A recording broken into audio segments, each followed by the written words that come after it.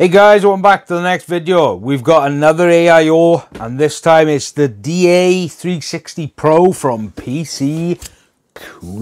Okay then, so this is the DA360 Pro ARGB digital high performance AIO CPU cooler. This is from PCCOOLER. Now let's open this up and have a look. Let me get the shrink wrap off first. Okay then, so in terms of the overall specifications, that is what it supports in terms of the AMD and Intel. So it does support a lot of different types of sockets. That's the overall tube length. That's the dimensions of the radiator, which is a normal aluminium radiator. There is the pump, which is a 3000 RPM pump.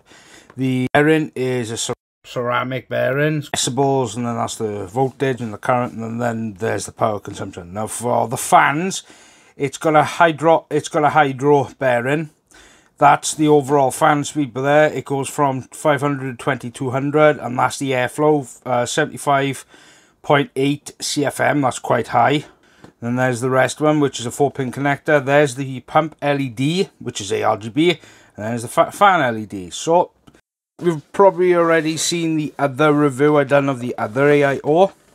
I'm expecting this to be very similar, but obviously this one has been better. So it's exactly the same way to take it out like the other one, which is rather strange to me, but oh well. So, oh, the fans are pre-installed in this one. Right, so I'll turn it around. Right, so accessory box, if I can get it out. Oh, right. So,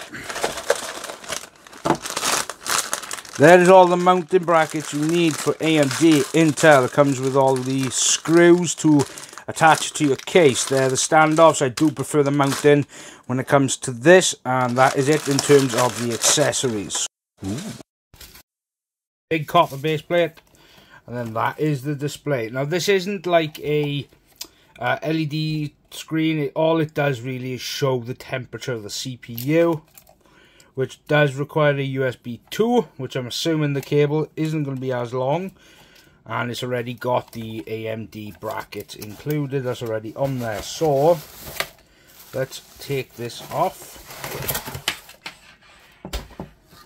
Have a look at the fans. So this will be the first time I see the fans. Oh, okay, so they're very similar to the other AIO, but instead they're RGB. Where's the cables? Ah, that standard radiator, standard embossing. But let's get this on the test bench and see how it performs.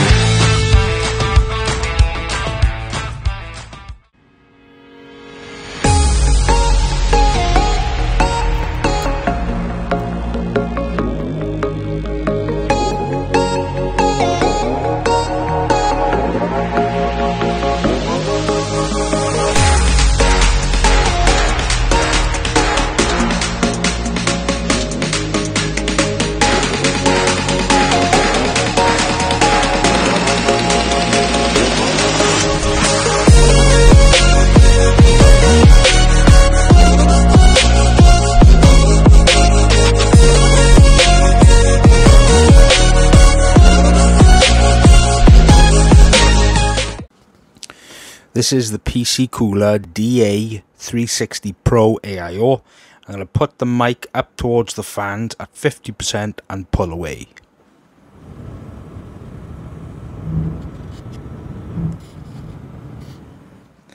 Barely hear it at 50%. Same thing, but this time it's at 100% fan speed.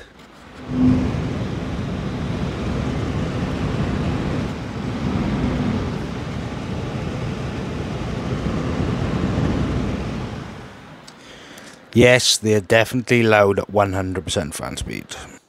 Okay, so when it comes to overall benchmarking, first of all, I'm going to tell you the room temp. Now, at the moment in Wales, in the UK, it's starting to get a bit colder now because we are coming up to autumn. So the room temp at the time of recording, before I started testing, was 15 Celsius. And after both runs of my different tests, the room did go up by 2 degrees, but so to 17 Celsius. Now, I've done two different types of tests. One, the 5900X stock settings, and then one with PBO. And I'm running my 4 benchmarks that I usually run: 3D Mark, CPU Test, Blender Classroom, Blender Pavilion, and Cinebench R23. Reason why is because they hit the CPU different through the run of the tests. Now, 5900X default settings, CPU was drawing 145 watts through each test. And for Cinebench R23, idles 26 with a max of 61. Blender Pavilion, idles 26 with a max of 60. Blender Classroom, idles 26 with a max of 60. And 3D Mark CPU Test, idles 26 with a max of 65 Celsius. Now, for 5900X with PBO enabled, the CPU did draw through each test 204 watts at the peak at the start of each test, but did go down to 192 watts. And for the CPU clocks, this will give you a good indicator. It started off at 4.9 and it did go down to 4.3, but that is well above base clock, so you're not losing any performance there. I've already told you the room temp. Now for Cinebench R23, the idles are 30 with a max of 81 Celsius. Blender Pavilion, idles 30, max 80 Celsius. Blender Classroom, idles 30 with a max of 79. 3D Mark CPU Test, the idles 30 with a max of 73 Celsius. Okay then, so look, you saw the rest of the video. Now I'm going to tell you what I like and what I don't like. Whether the PC Cooler takes my advice or takes my suggestions on board, then that's completely up to them. That is their own prerogative. And what I'm going to tell you I do like, I like the RGB.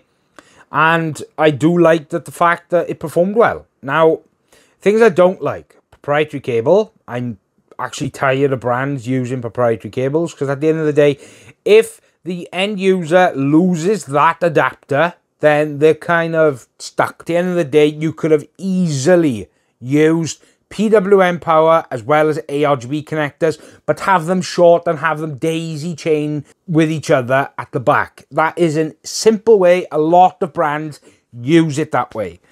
And at the end of the day, the other one I don't like is the fact that the PC, the cable that detaches for or comes off the pump or the block, that allows the LCD to actually show the package temp of your CPU.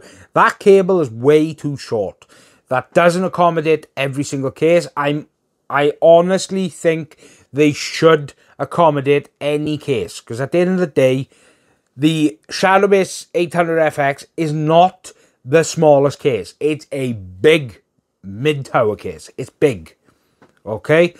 It should be able to accommodate bigger cases, because at the end of the day, it's for the end user. You want the end user to be very happy with their purchase. And at the end of the day, a proprietary cable as well as that cable for the LCD being short, it's not acceptable. At the end of the day, it's about the end user. It's the consumer. It's the person who buys it. That is who I back. It's the people who buy these products, not the brands. At the end of the day, my personal opinion, whatever you take of that, but my honest opinion is it's for the consumer end user. It's for you guys, the ones who buy the products, the ones that I recommend. So there's more negative than there is positive. Yes, it performs well, it looks good, but PC Cooler needs to put the consumer first. My responsibility is for the end user and the consumer. Now, yes, it performs well, it looks fantastic, but it's those niggles that I do not like. Now, it gets my recommendation, but on a caveat that PC Cooler needs to get rid of the proprietary cables, and it needs to make the LCD cable a lot longer to be better for bigger cases. Now, that's my feedback for PC Cooler. If you guys actually do agree with me, then please leave me a comment down below, because at the end of the day, my responsibility is to the people who are buying it, not the people who are trying to sell it, and that will be always the end user or the consumer.